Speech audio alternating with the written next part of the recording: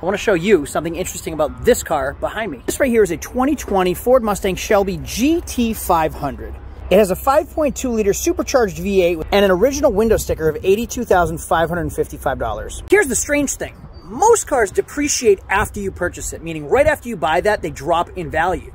Not this car right here. You can actually drive this car for an entire year and still make money on it. Let me show you what I mean. So this is a 2020 with only 2,500 miles. Because the manufacturing plants had to shut down last year, there were less in production, which means it's a very low numbered car, which means it's rare, which means it's harder to get. So although this car had an original window sticker of $82,000, it's actually worth more this year. So this car went to auction today and sold for a whopping $94,000. And that's at a dealer auction, meaning you as a private party would actually pay even more than that. So the previous owner bought this car, drove it for an entire year, and sold it for a profit. And that right there is a little fun fact in today's volatile market. Make sure to follow for more car stuff.